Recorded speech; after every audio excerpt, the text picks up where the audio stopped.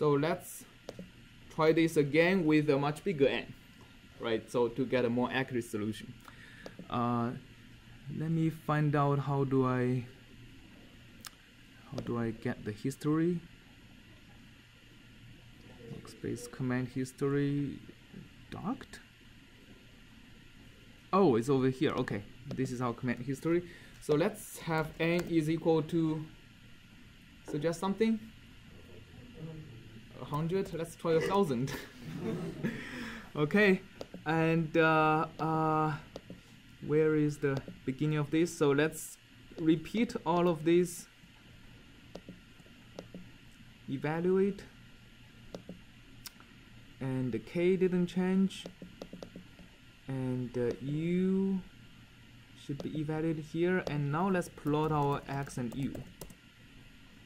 Now it's a lot smoother, right? It looks like a Gaussian function now, really. So the next thing we need is, we have the a. Do I need to transpose u? Let me see. So u is, oh, we need to compute u0. u0 is equal to u2 to n minus 1, taking the interior points and transpose it. Right, so that's our u0. That's now proper. And let's perform ODE 45 again. Okay, now it's taking a while.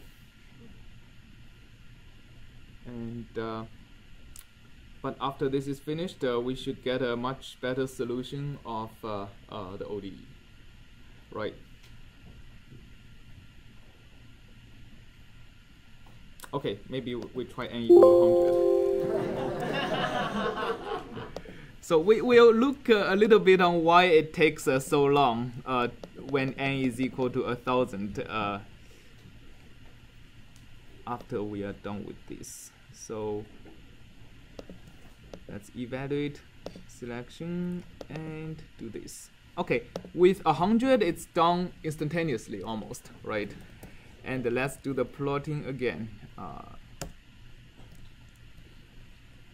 Now we see a lot more accurate solution of the heat equation, going from the initial condition a Gaussian and a decays down. Before the boundary becomes before this wave reaches significantly the boundary, it should stay pretty much like a Gaussian, right? So that's how the finite difference method works for solving heat equation.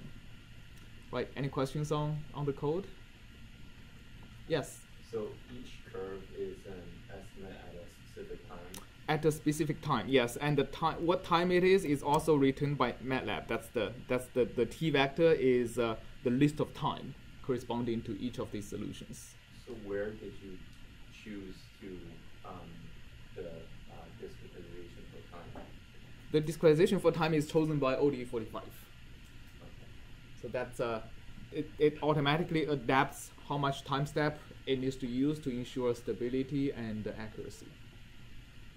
Okay, we're going to see like if we use our own time integrator, what it'll turn out to be.